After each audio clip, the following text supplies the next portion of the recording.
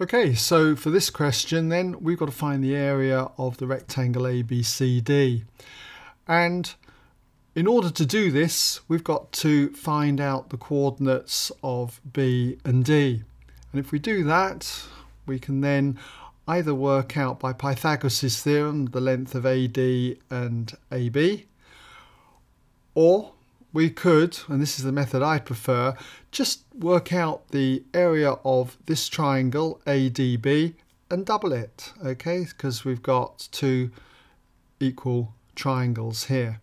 Okay, so let's go with that. Whatever method you're going to use though, you've got to find the coordinates of D and B. We'll start off with the coordinates for B, okay, just put a subtitle here. For B, if we're to get its x coordinate, remember all we need to do is say when y equals 0 in this equation.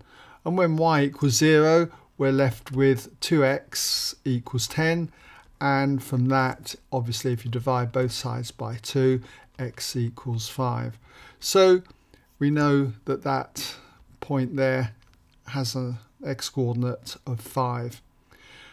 And we'll now look at D, and for D, again this is going to be when y equals 0 in the equation for AD, which we found in the first part.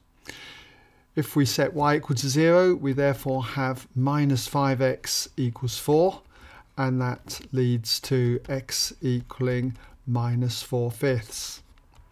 Okay, let's just put that in there. That's minus 4/5 in that direction. Okay, so when it comes to working out the area of the rectangle, just put an intro here, area of ABCD, then I'm going to use the fact that it's twice the area of the triangle ADB. So area of a triangle, half base times height. So there's the half. Now the base is going to be the length BD.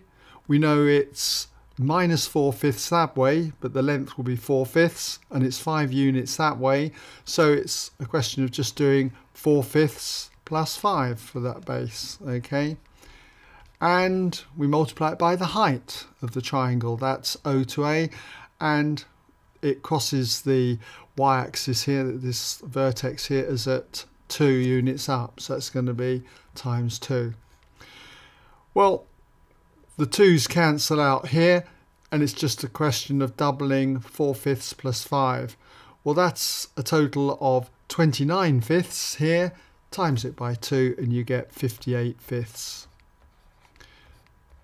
You could leave it like that, or you might want to write it as decimal, and that's going to be 11.6. Okay, I prefer to write units squared at the end because it is an area that we're finding here. You're not going to lose any marks if you don't put that in, but it's just a preference from my point of view. Okay, so I hope you're able to get that if it caused any problems.